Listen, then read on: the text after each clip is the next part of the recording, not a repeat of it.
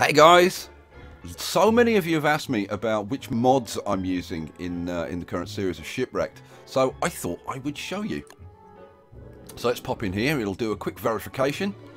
Right, so always on status. Now this is the one that shows you for your health and your sanity and your hunger, the numbers underneath. Really, really useful little mod. Auto retrap. I used to use this a lot. I kind of haven't bothered using it at the, in Shipwrecked because the trapping is kind of less important in Shipwrecked. But having said that, I have had it on sometimes. So sometimes it's on, sometimes it's not on. I've been playing around with different configurations to see what works and what doesn't work. And it does work. It does work okay. So if you want to use it, feel free. Display food values. This thing's absolutely awesome. Gives you all the stats for every piece of food. Just mouse over it. It'll tell you exactly how much health, how much sanity, how much hunger it'll cure. Awesome mod. Awesome mod. Minimap HUD. Now there are two minimaps. There's Minimap HUD and Minimap HUD MZ. I'm using Minimap HUD.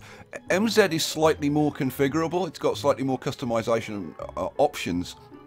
But to be honest, I find Minimap HUD like perfectly adequate for what I want. But either of them work with Shipwrecked if you do the modification that I showed you in that little video that I made.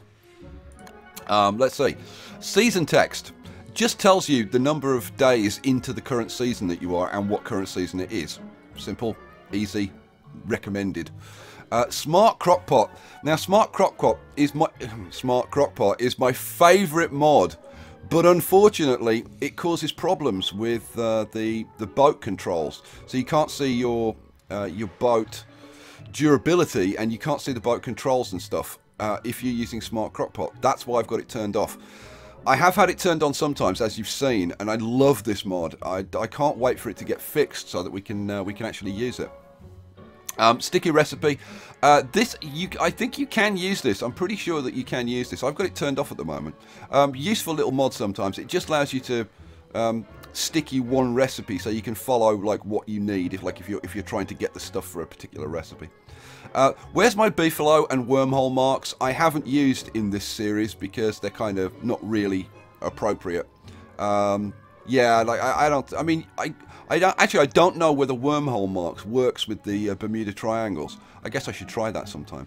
But that's it. That's all the mods that I have ever used in any of my series of Don't Starve. And yeah, so if you want them, they're all on the Steam Workshop. They're easy to find. And yeah, I hope you try them out, give them a try, and I hope they work out for you. Okay, so there you go. That's it. I can't think of anything else to say. I'll include links to at least some of these mods. I'm not sure I'll do all of them, but I'll do the important ones. I'll provide links in the video description. So there you go. We'll leave it there. I'll catch you for the continuing series of Don't Starve Shipwrecked. Peace out, guys.